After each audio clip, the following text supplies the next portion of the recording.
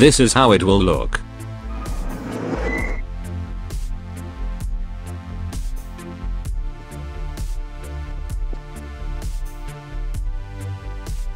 Make a prop dynamic override and give it a valve model. Place the prop anywhere you want.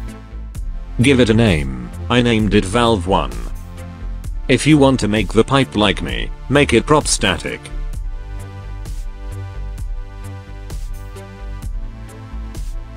Take the block tool and make a small block around the bar of the valve.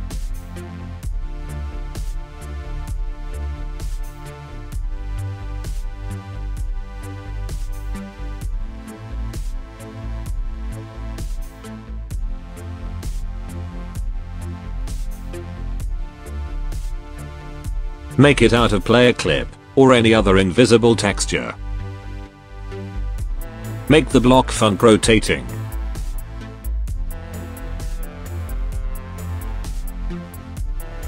And give it a name. I will name it Valve Rotator 1.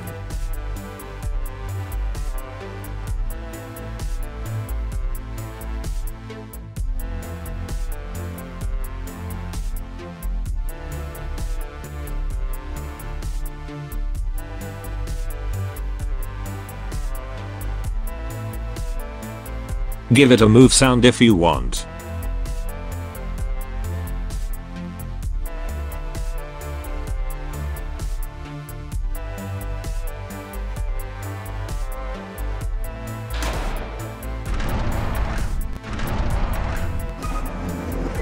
I will use this one. Go to flags and make it rotate around the x-axis. I will also make it not solid, and I will change the sound radius to medium.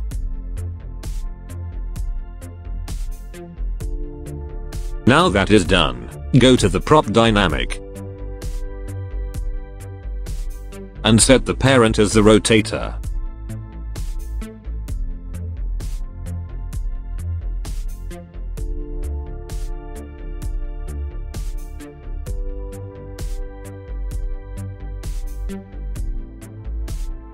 Take the block tool once again and make a block around the whole valve. I will use no draw texture for this.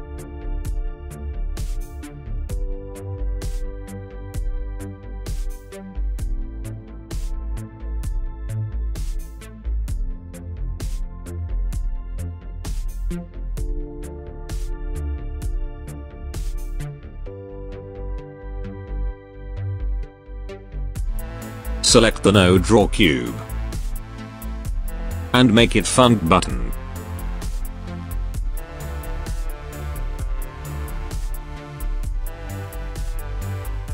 Go to flags and tick don't move.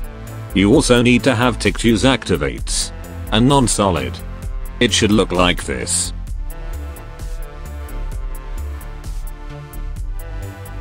Now, the output. Double click the no draw cube and click on output. Click on add and set the output to on pressed. The name of your rotator. And start. I am going to set it to fire once only, but you can keep it normal. Add another output, make it on pressed, the name of your rotator. And stop. Give it a delay about 3 seconds. That means it is going to rotate for 3 seconds. Let's say I want to unlock these doors using the valve. First, name the door. I will name it door 1.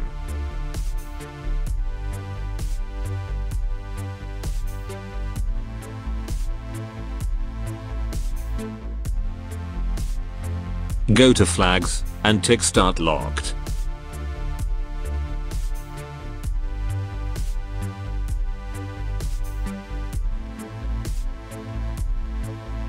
Now, the button. Double click the front button and go to output. Click add. On pressed. Door 1. And unlock. I am going to set the delay to unlock after the valve has spinned. click apply, and you are done.